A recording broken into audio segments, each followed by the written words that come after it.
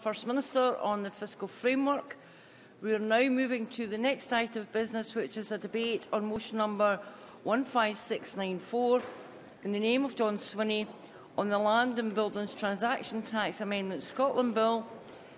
Members who leave the chamber should do so quickly and quietly, and those who want to take part in the debate should press the request to speak button now. And I'll give just a few seconds for the room to clear. I now call on John Swinney to speak to and move the motion. Deputy First Minister, 10 minutes. I'm pleased to open the debate on the general principles of the Land and Buildings Transaction Tax Amendment Scotland Bill, which I introduced to Parliament on the 27th of January this year. I'd like to begin by thanking all those who gave evidence, written and oral, to the Finance Committee, and also those such as the Law Society of Scotland and Revenue Scotland, who have given and are continuing to give freely of their time to work collaboratively with the Bill team to resolve some of the more thorny technical matters and to ensure, as far as practical, a smooth implementation of this bill. I am grateful to the convener and members of the Finance Committee for their scrutiny of the bill at stage 1, and particularly for committee members' cooperation in working to an expedited timetable for this bill. I welcome the committee's support for the general principles of the bill. In light of the expedited bill timetable, I wrote yesterday to the convener of the Finance Committee setting out the Scottish Government's response to the committee's Stage 1 report on this bill, and I hope it was helpful to members to have that response in advance of the debate today. The Land and Buildings Transaction Tax Amendment Scotland Bill introduces a 3% land and buildings transaction tax supplement payable on the purchase of additional dwellings, such as buy-to-let or second homes.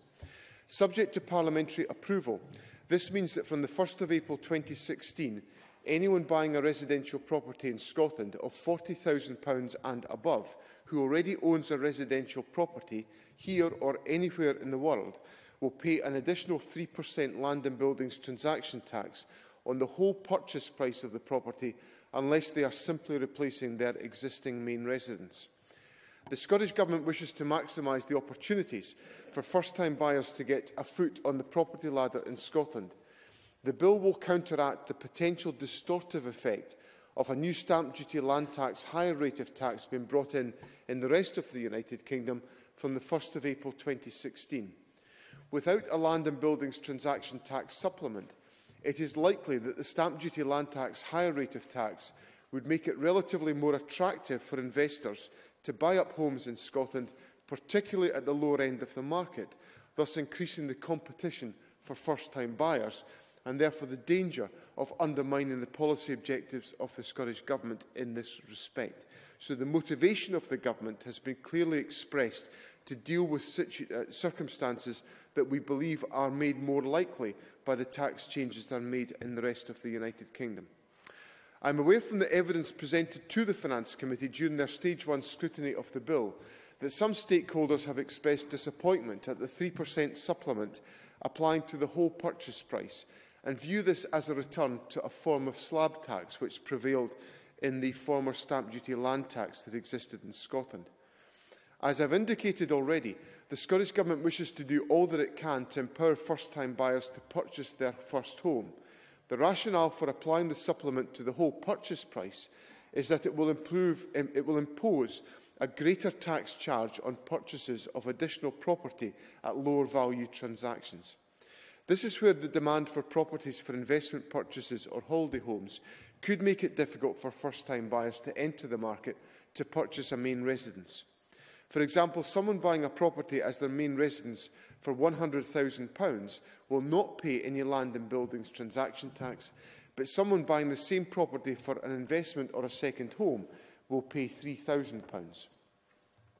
As I indicated in my draft budget statement last December, the supplement is estimated to raise between £17 million and £29 million in 2016-17, after taking account of behavioural effects, including any impact on underlying LBTT revenues.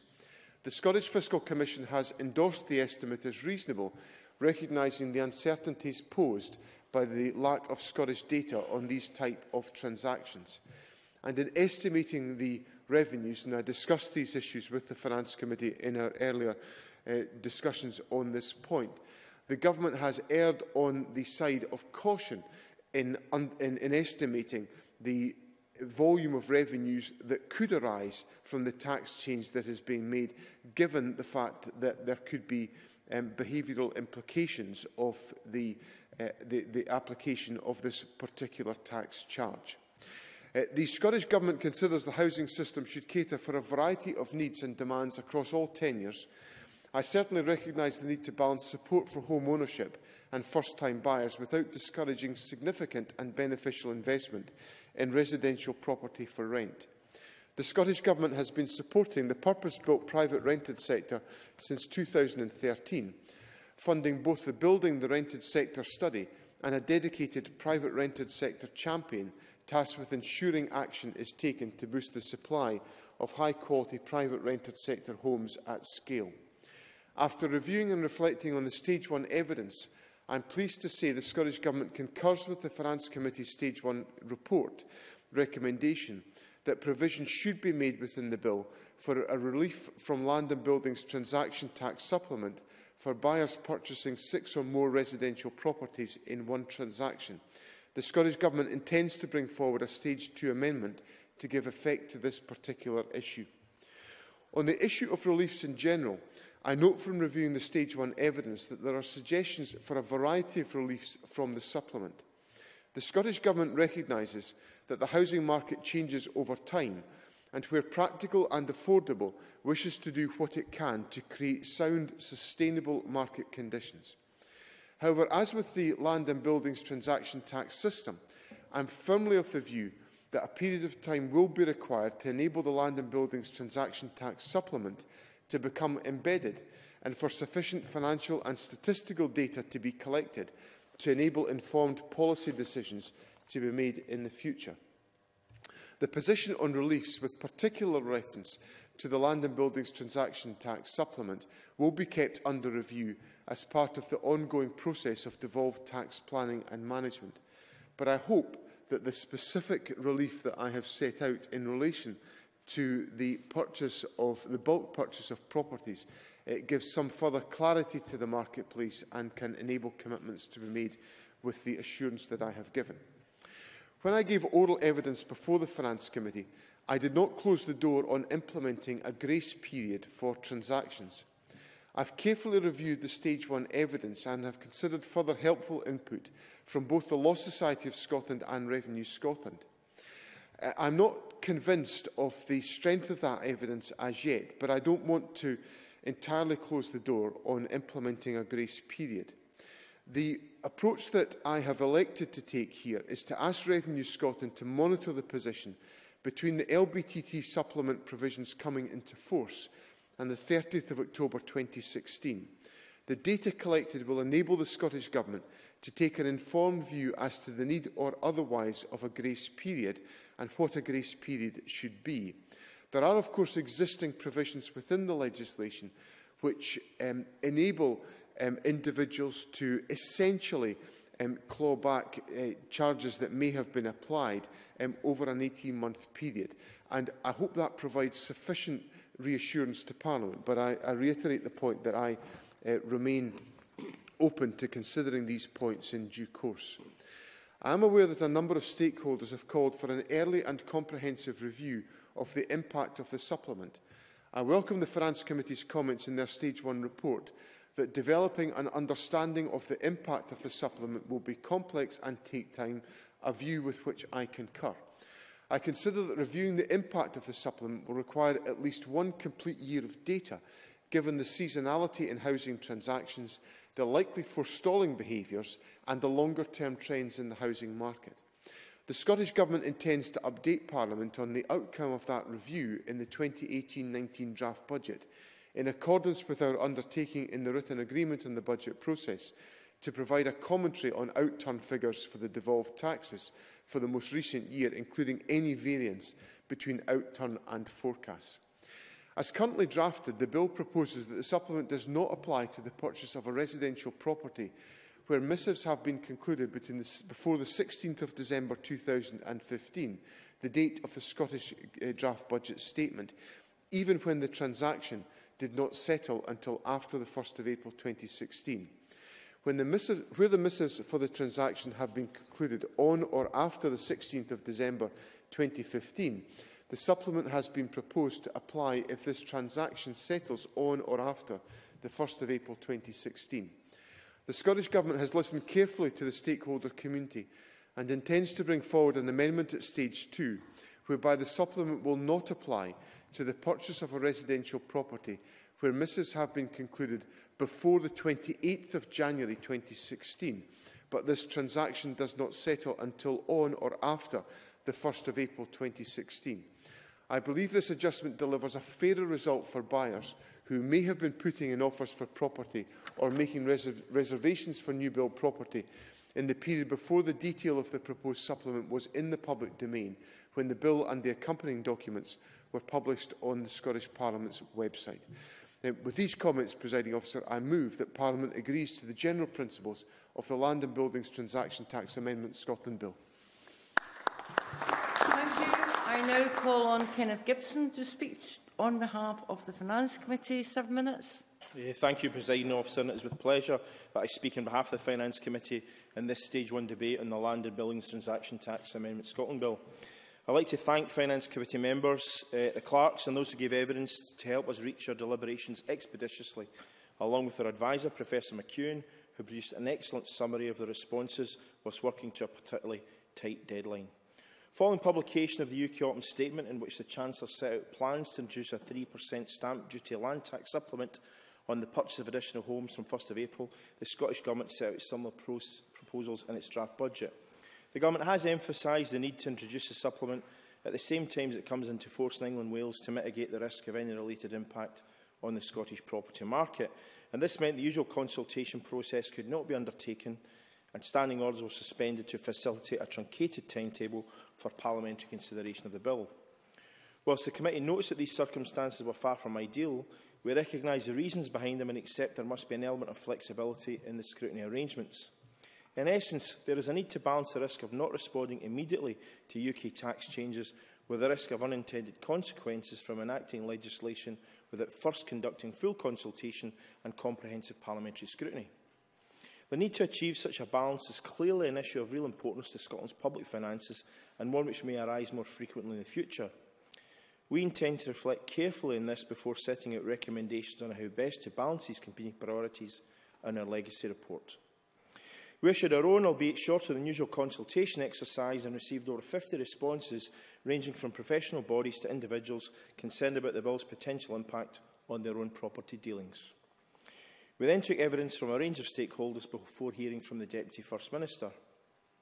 Turning to the bill's policy objectives, the key intention is to ameliorate any potential market distortions arising from the proposed UK supplement, which would impact in particular on first-time buyers. Concerns were raised by some stakeholders that no impact assessment had been undertaken, and there was a lack of data on the Scottish second home and buy-to-let markets. We therefore recommend that the Government commissions research and take steps to improve the level of data available in these areas. Ministers should closely monitor the supplement's impact on the housing market and conduct a comprehensive review once sufficient information is available. Now, following on from this, we also recommend that the Scottish Fiscal Commission should provide a commentary in the first 6 months of the supplement's operation, including the impact of forestalling by the end of November. And I note that today the Deputy First Minister is suggesting that 1 full year's data would be more appropriate, and that's something we'll deliberate on. We had mixed views on the policy's likely impact on first-time buyers, with concerns expressed that the supplement would act as a deterrent to investment in new housing developments.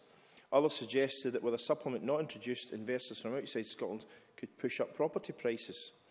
Whilst recognising the Government's policy intentions regarding first-time buyers, the committee was also conscious of the need to protect housing supply for those who rent their homes either through choice or necessity. We heard that the vast majority of landlords own fewer than 5 homes, with large numbers owning just a single buy-to-let property. Concerns were raised that not only could the supplement deter investment in housing, it may simply result in additional costs being passed on to tenants via higher rents.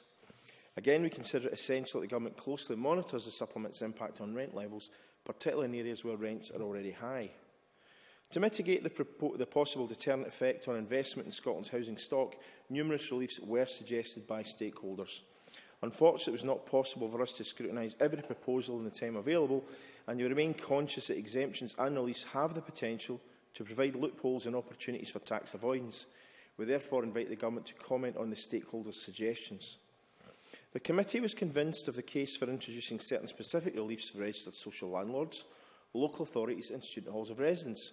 Not only is the availability of quality, affordable housing for those on lower incomes a key challenge facing Scotland, we also heard that many local authorities and registered social landlords have engaged in significant house purchase activity. This has helped support the construction industry during the period of recent market recovery. In respect of student halls of residence, it is clear that they are designed such that they are unsuitable for anyone seeking to buy a home. We therefore recommend that relief should be introduced for both types of properties, and that should mirror those reliefs provided for in the original LBTT Act. Another proposed relief which we support is for larger scale investors purchasing 6 properties or more. This was suggested by numerous professional bodies and is consistent with the provisions of the original LBTT Act, which states that where 6 or more dwellings are the subject of a single transaction, then they are treated the same as non-residential property for tax purposes. The UK Government consultation seeks views on release for bulk property purchases, and we are mindful that the provision of such relief south of the border, but not here, could adversely affect investment in the Scottish market. Furthermore, we consider it unlikely that such a relief would cover small-scale investors who are more likely to be in direct competition with first-time buyers to purchase existing properties. Nevertheless, we remain mindful that this relief may need to be reviewed if there are signs of a negative impact on the number of new housing developments due to a decrease in the number of buy-to-let properties being purchased by smaller investors. We are also clear that a grace period should be provided to cover unintended circumstances where a purchaser may temporarily own 2 properties simultaneously as a result of a sale being delayed or falling through. I am pleased the Government has confirmed its intention to amend the bill to introduce these reliefs and look forward to discussing them further with the Deputy First Minister in next week's Stage 2 proceedings.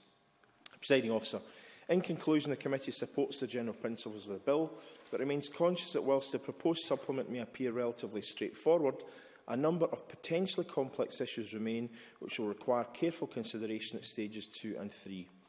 In particular, there is a need to ensure that appropriate reliefs are introduced which balance the needs of first-time buyers with those who rent their home and with interests of house builders and investors. This will not be easy, especially given the lack of sufficient data on the current structure of the housing market in Scotland. It is therefore essential that the impact of this bill is closely monitored and a comprehensive review carried out once sufficient data is available. I look forward to considering these important issues further at Stage 2 and hearing the contributions of other members to this debate. Thank you, Mr Gibson. I now call on Jackie Bailey. Ms Bailey, 7 minutes. Thank you very much, Presiding Officer, and I welcome much of what the Cabinet Secretary had to say in his speech and his recognition of the Finance Committee's recommendations and the concerns expressed by stakeholders. I think it is important just to take a step back, though, and consider the context, because land and building transaction tax was levied for the first time last year. And when the Cabinet Secretary set out his quite comprehensive plans for the tax, well over a year ago now, it was a matter of a couple of months before he had to think again and bring new proposals back to the Parliament to respond to George Osborne's proposals for stamp duty land tax. Now, whilst I would observe it was probably the fastest change of policy in history, I do understand the Cabinet Secretary's desire to have a similar fiscal position in Scotland as it is with the rest of the UK. But now we're presented with the Land and Building Transaction Tax Supplement, and yes, it was indeed the self-same Chancellor, George Osborne, that introduced this in his autumn statement. A new 3% supplement for stamp duty land tax, and the Cabinet Secretary moved quickly to copy this. So now we have a Land and Buildings Transaction Tax Supplement on purchases of additional residential properties at 3% for those transactions over £40,000. And I know and accept there are very strong arguments for us to have the same fiscal regime north and south of the border. Our housing markets are incredibly similar.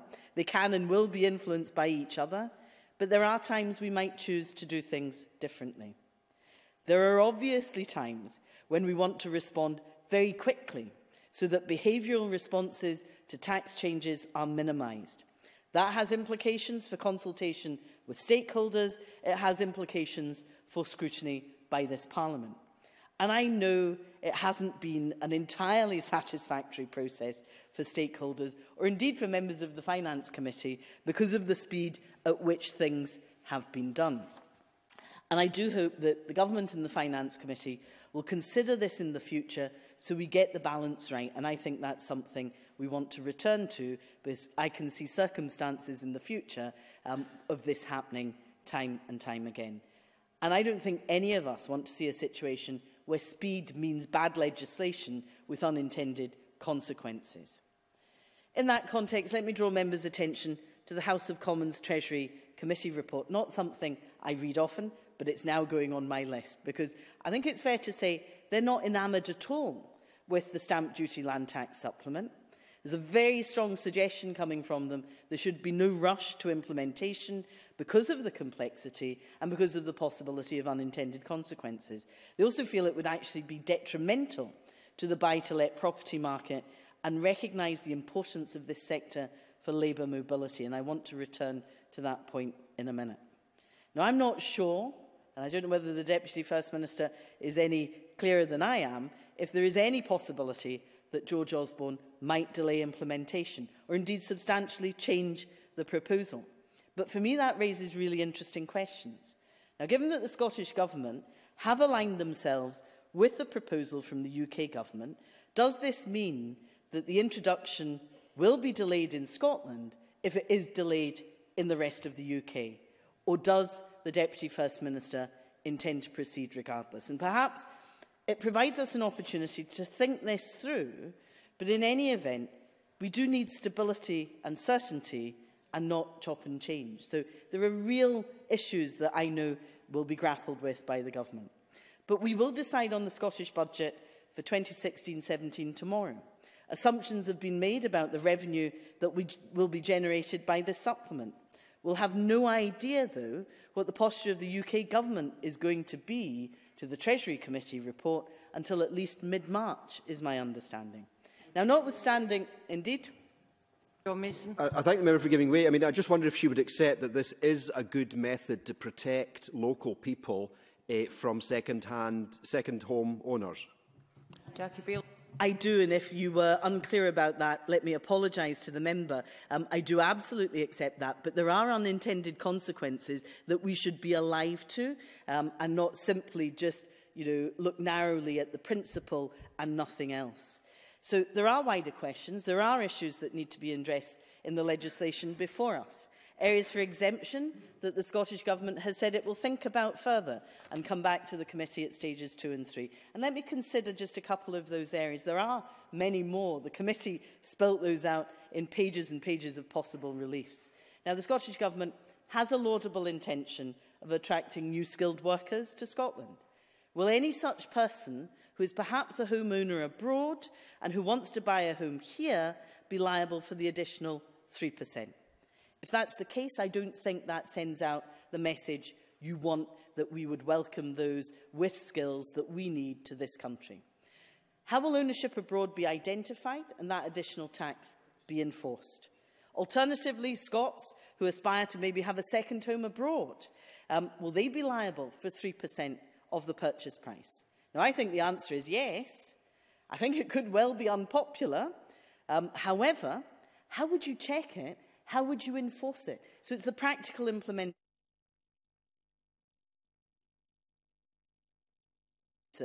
That woman's name remains on the ownership of the house she leaves. Will she be liable for the additional 3%?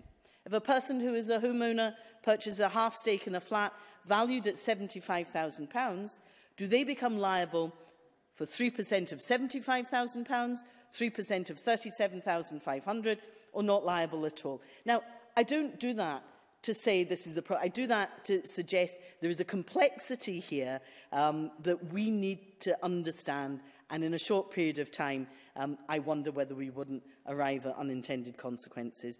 And finally, Presiding Officer, let me turn to the revenue that it's likely to raise.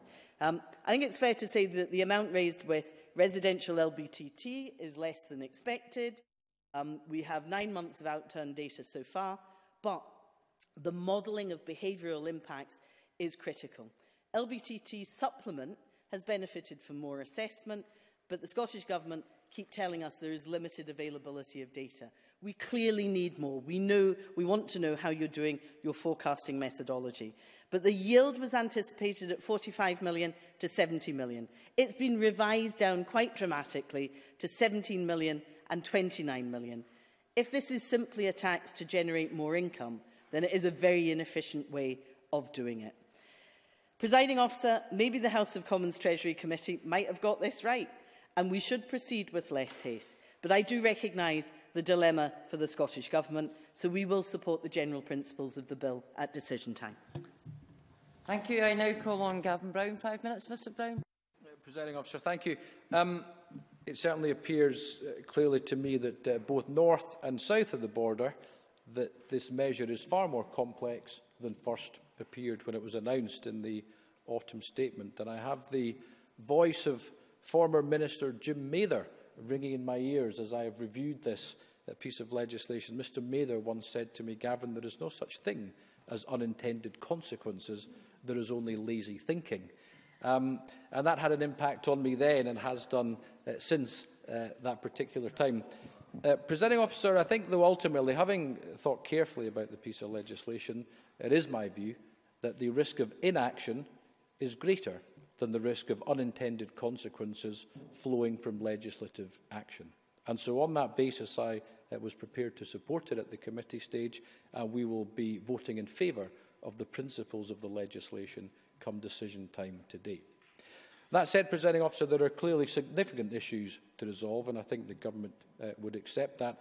But I would say in passing, if the UK Government were to decide to delay the legislation south of the border, and I have no inside information on that, but if they were to do so, I do think we should give serious consideration to doing so as well. And Mr Swinney would certainly face no criticism from this part of the chamber were that to be the case. But I assume that it's going to pass south of the border in the current timescale, and therefore my working assumption is that it will be the same here.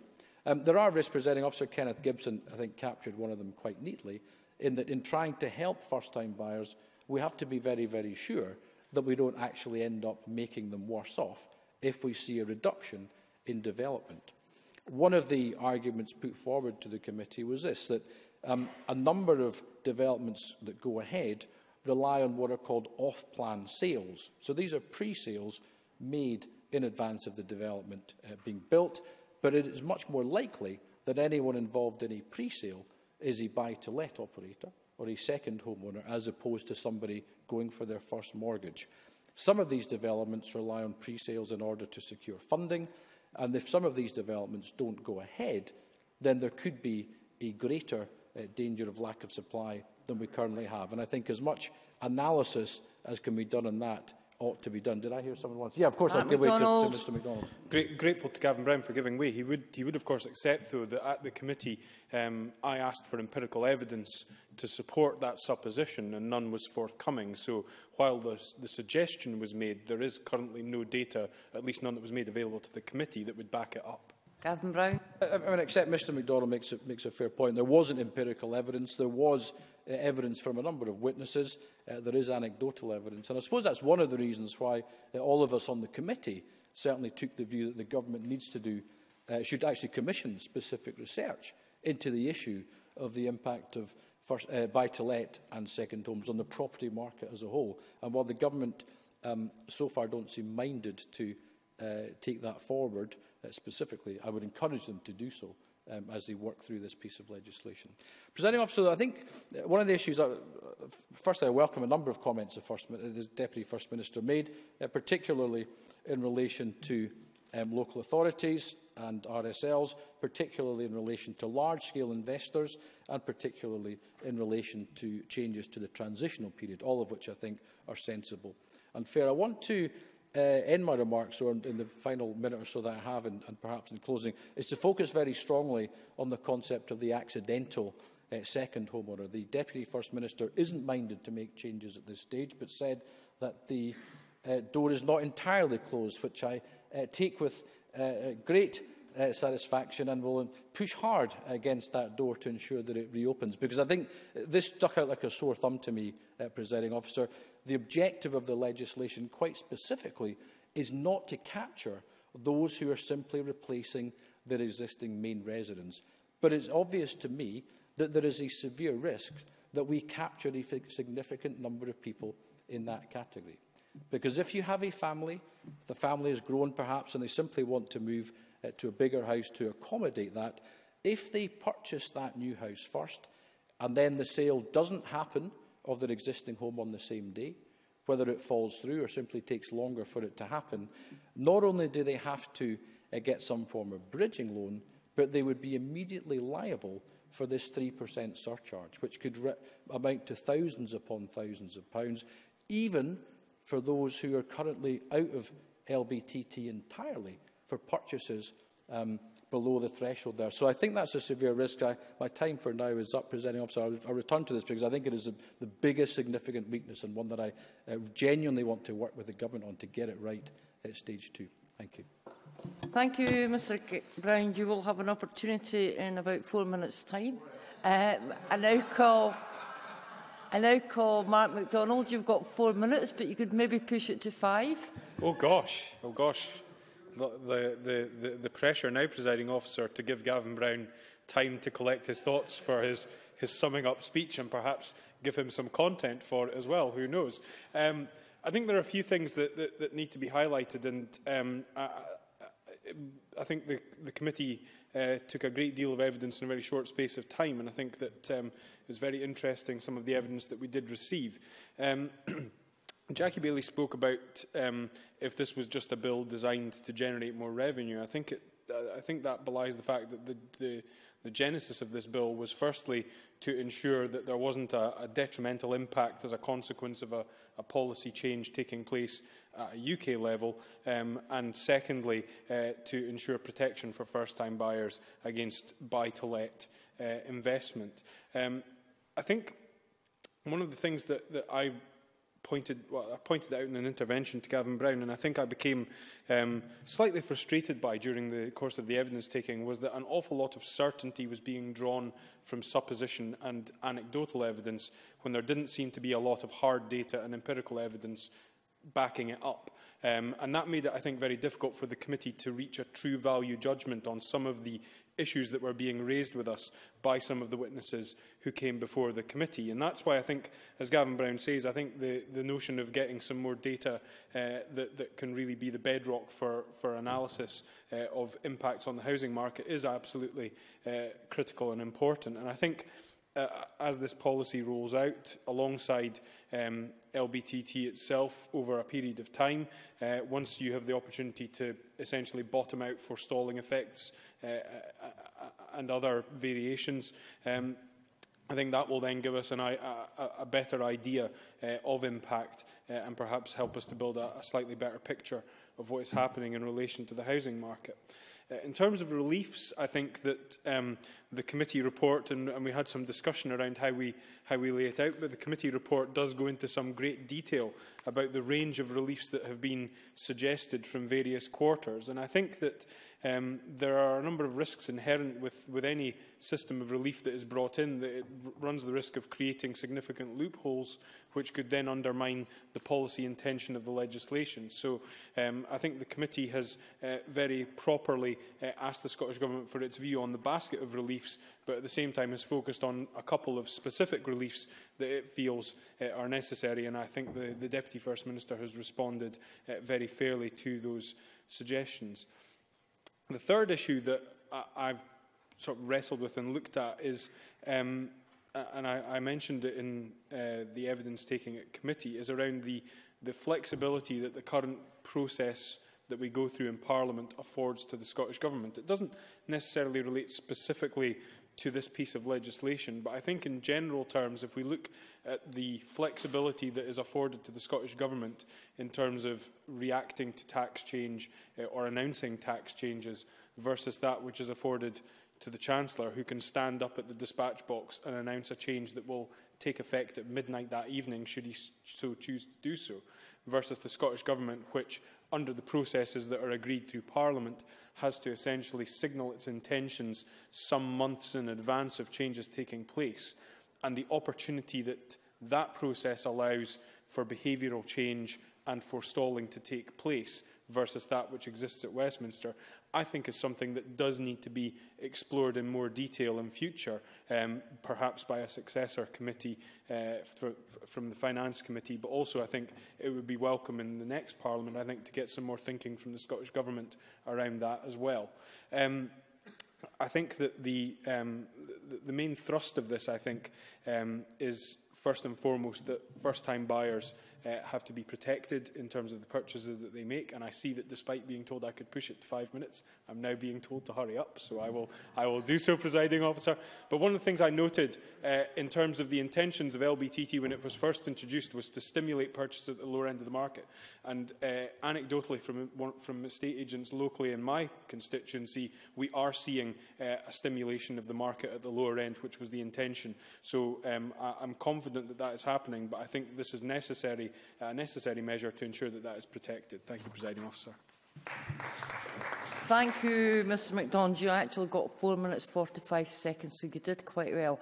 Now we go to the wind-up speeches. Gavin Brown, 4 minutes. Thank you. It's been a fairly short debate, Presiding Officer, I have to say.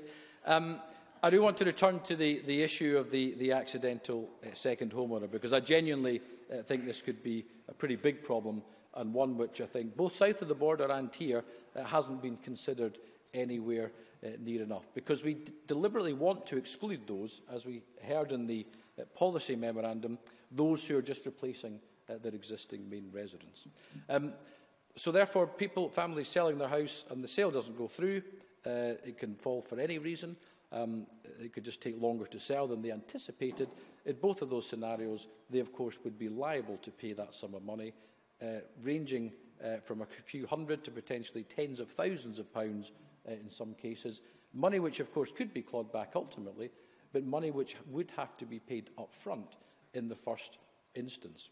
This, in my view, is wrong for a number of reasons. Firstly, it does just seem to me unduly punitive.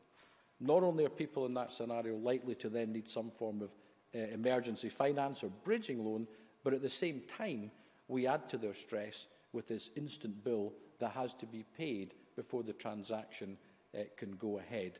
In many cases, that might just take them to the financial brink. It might result in a transaction then not going ahead, which could have implications elsewhere in that housing chain, because very few transactions take place in a vacuum unless it's just a first-time buyer involved. There are quite often chains, as they're called, or a number of transactions reliant upon another transaction taking place. And if one of those falls, because this tax having to be paid up front, it takes them over the financial burden, then I think it could have a wider impact on the housing market as a whole. It strikes me as unduly bureaucratic, Presiding Officer, particularly again when the government's stated intention is not to bring these people within the realms of the legislation. And I suppose also that I just feel there could be a wider deterrent on the market as a whole. Many of us, many of our constituents out there are cautious. And you could end up in a scenario where people, just as a matter of fact now, only buy once they have sold. We could end up with a market where people sell their house first, and only after they have sold do they consider buying, so that they make absolutely sure they're not liable for these thousands of pounds. In some cases, that may be the right decision, but if that were to be the effect on the marketplace as a whole, then I think it could well have a detrimental effect on the economy. It could slow down parts of the housing market in a way that we don't want to. And I think if we allow that to go on for 6 months, it may take some time to right the market at some point. And I think we're better to look at it more carefully now. Of course, Revenue Scotland may prefer the option that Mr Swinney has suggested. It makes it cleaner and simpler for them.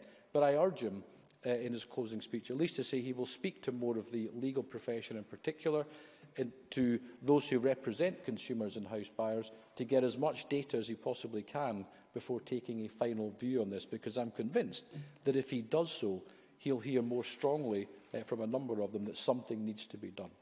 We heard on the committee that a grace period would be one option. I certainly think that's one way of doing it, though I would say the suggestion of 30-day grace period I don't think goes anywhere near far enough, because if a housing sale does fall through, it's pretty unlikely, not impossible, pretty unlikely that the average house sale will then happen in 30 days. Depending upon which website you look at, it can take 8 weeks to 12 weeks on average to sell a house, and therefore a lot of people again would be captured if the grace period were to 30 days. So I urge the Deputy First Minister to give serious consideration to this. He has said he's not close to the idea. I personally would commit to working with him to try and find a solution to this, because I genuinely believe our constituents going forward — I wouldn't have any constituents post-April, Presiding Officer, but I genuinely believe a number of constituents going forward would see this as a huge matter of regret, and we would then have to take emergency action to deal with it, and therefore I urge him to indicate he would be willing to discuss in his closing. Thank you. Thank you, Mr Brown. I'll not have any either, come May. Now call on Liza Brennan. Ms Brennan, 6 minutes. Thank you, Presiding Officer. Just to sum up for the Labour group, I think obviously it's been a very short debate today, but we have heard the key points. So during the Finance Committee's evidence gathering session, we heard from members about the stated aims of the policy to minimise market distortion in Scotland due to the inward investment from the rest of the UK if the Tories introduce this initiative. And the Scottish Government considers this inward investment could crowd out first-time buyers. I do support, and we support, the principles underpinning this tax to reduce rent-seeking behaviour, whether it crowds out first-time buyers from buy-to-let landlords or others for second-time homeowners. The draft budget estimates that this additional dwelling supplement would raise about £23 million in the first year. This sum actually equals the shortfall of Dundee City Council, so if you want to earmark it for Dundee City Council, I'd be really happy with that. But seriously, the Chartered Institute of Housing suggested using the revenue and earmarking it for housing, and I would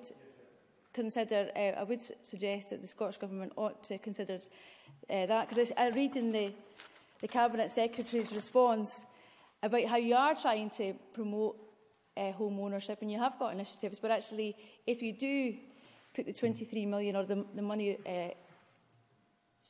raised, it just would obviously help more people to get into the housing. I do have some concerns over the bill. I think, as everybody said, it is about the lack of credible data. It was largely anecdotal data.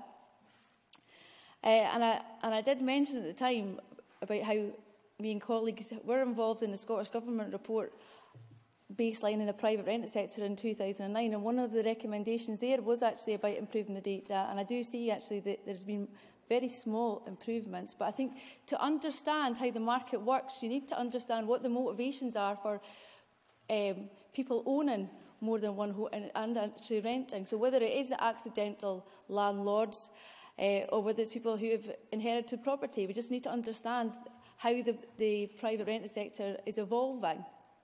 The proportion of households in the private rented sector has obviously increased from 5% in 1999 to 14% now. And obviously this expansion has been encouraged by the Scottish Government. When you look at the rent increases at the Scotland level over the last year, it's saying 1.6% in the private rented sector. So maybe actually one of the reasons, if we are concerned about market distortions, a rental yield, if it's saying 1.6% increase, it may not be as competitive as what some of they are down south. The Registers of Scotland noted that approximately 1 in 5 purchases with a mortgage in Scotland were to first-time buyers between 2005 and 2015. But I think it's important to be mindful of the context. House price annual inflation was 5.6% in England, 0.8% in Wales, 2.9% in Northern Ireland, and minus 9% in Scotland. And that's the latest data from ONS. So the price of properties for first-time buyers is also increasing, but at a decreasing rate. So it suggests that there's actually a slowdown in the housing market. So going back to it, I'm just a bit concerned that actually there may be unintended consequences. And whether the lack of first-time buyers is actually due to supply-side issues, but it might also be due to demand-side issues. Going back to just the general nature of the economy and employment. Revenue Scotland is currently preparing guidance to help taxpayers and their agents understand the supplement. And with respect to the implementation of the supplement, it's about the concerns, like what Gavin Brown has said about the accidental second home owners. So I really do think that I would urge the Cabinet Secretary about the grace period. When you think about families who buy a house, and it might take a number of months to renovate it, they would be affected by this supplement. Others, as Gavin Brown said, about who accidentally own a house because something else has happened in the chain, or a family who's relocating from England up to Scotland for work purposes and have bought a home in Scotland and are trying to sell their home in England, but then they'll be affected by the supplement. So I would really hope that the Cabinet Secretary, I know you say you're going to take evidence over the first 6 months, but I think actually a grace period, especially given how quickly this has been implemented, and I welcome your comments today saying it's going to be from the 28th of January, but I think it would be, I would really hope that you consider the grace period a bit further. I think the questions that the Cabinet Secretary ought to address is what will happen if the Conservative government at Westminster actually decides to delay the implementation of this tax? And how confident is the Cabinet Secretary that this 3% supplement will change behaviour, will prevent second home ownership and will prevent the crowding out of first-time buyers? So I look forward to hearing the Cabinet Secretary's comments for these questions. Thank you. Thank you, Ms Brennan. I now call on John Swinney to wind up the debate. Deputy First Minister, until 6:40, please. Thank you, Presiding Officer. I'm always delighted to provide helpful advice to Jackie Baillie, and I'm not sure if she was seeking advice, but she did ask me whether there would be a charge applied if one was buying a home overseas.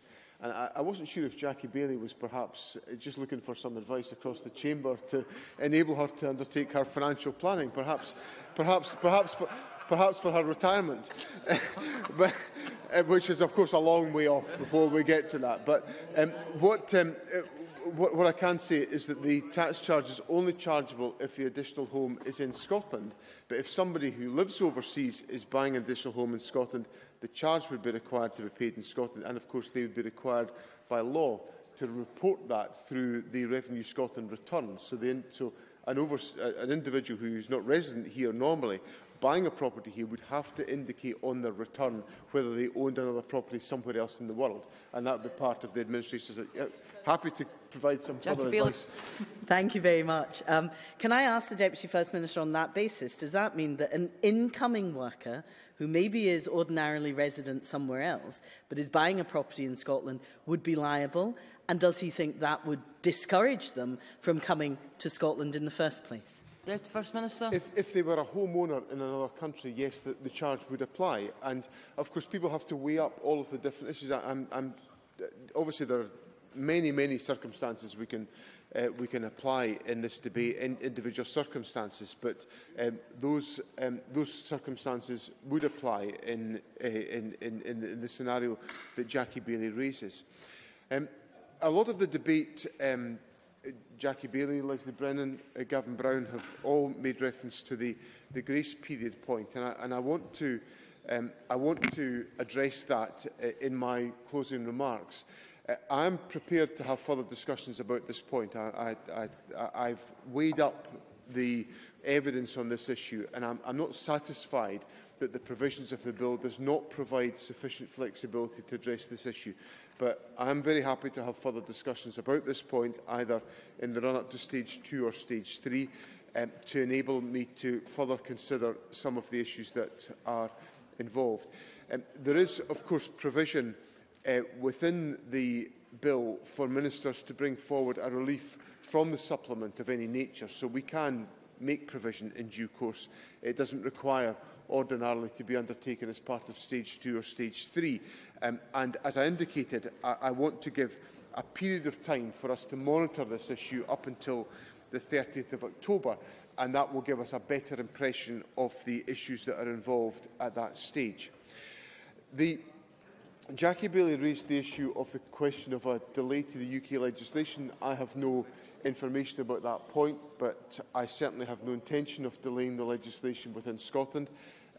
We have taken this decision because, prompted by the decision of the United Kingdom Government, because I could foresee some market distortion that could take place as a consequence. But now that we have established the approach, it supports our policy approach in this respect, that we wish to protect the opportunities for individuals to gain access to the property market, and I think it's important that that is reflected in the bill.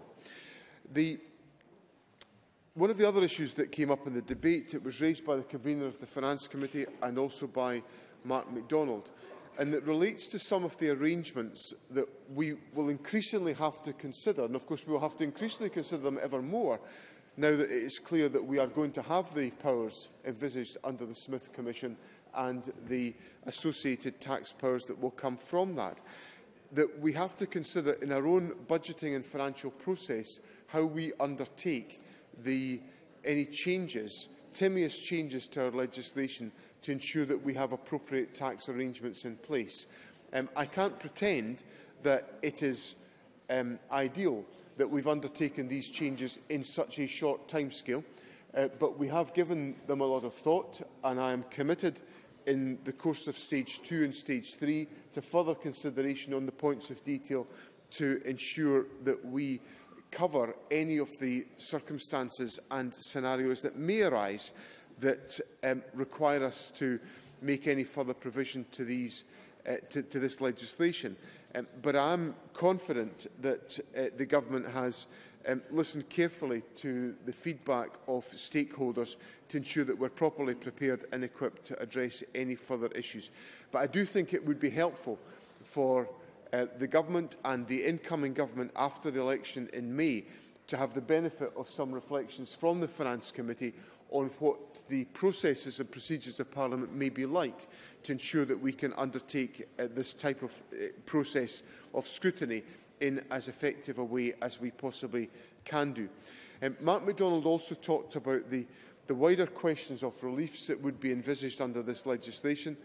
I have set out some of my thinking, and I'm committed to reflecting further on that as the bill takes its course through Parliament. Jackie Bailey also raised a number of points and scenarios about of detail and about the complexity of the legislation. I accept the fact that there is complexity in this legislation, but I think it's incumbent on the approach of the Government to make sure that we explore as many of these scenarios as we can, and I'm satisfied that we have the process in place to enable that to be the case. Finally, Presiding Officer, mention was made during the debate about the revenue estimates that the Government has made. We have essentially headline estimates of between £45 and £70 million of expected revenue from this supplement.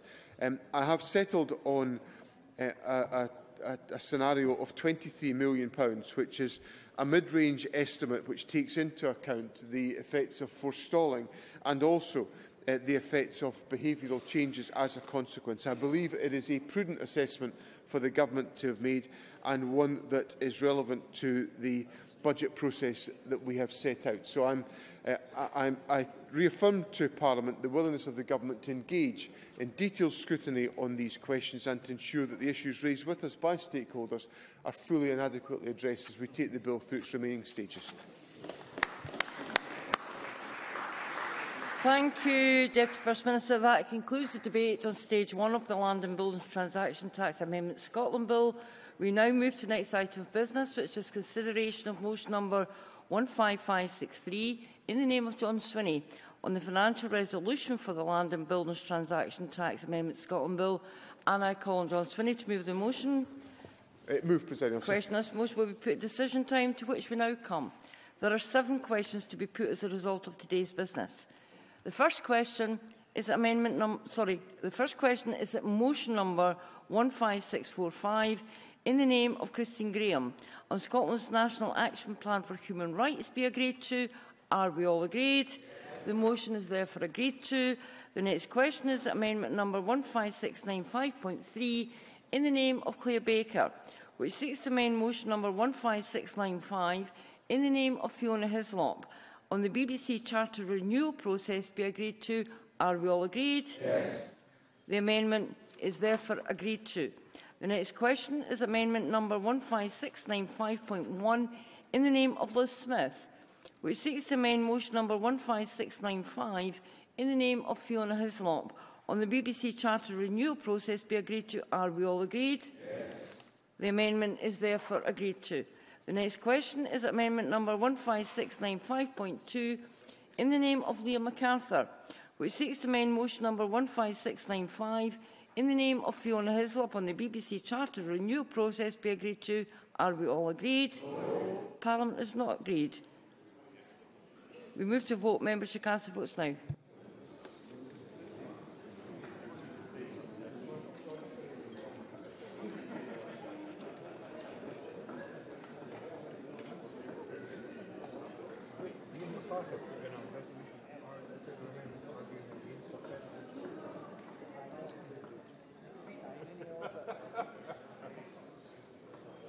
We're saving him from himself.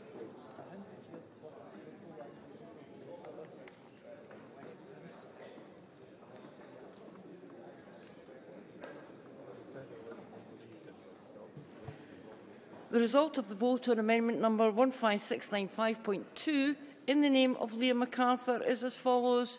Yes 34, no 65. There were no abstentions. The amendment is therefore not agreed to. The next question is that motion number 15695 in the name of Fiona Hislop as amended on the BBC Charter renewal process be agreed to. Are we all agreed? Yes. The motion is therefore agreed to. The next question is that motion number 15694 in the name of John Swinney on the Land and Buildings Transaction Tax Amendment Scotland Bill be agreed to. Are we all agreed? Yes. The motion is therefore agreed to. The next question is that motion number 15563 in the name of John Swinney on the financial resolution for the Land and Buildings Transaction Tax Amendment Scotland Bill be agreed to. Are we all agreed? Yes. The motion is therefore agreed to. That concludes decision time. We are now moving to members' business. Members to leave the chamber should do so quickly and quietly.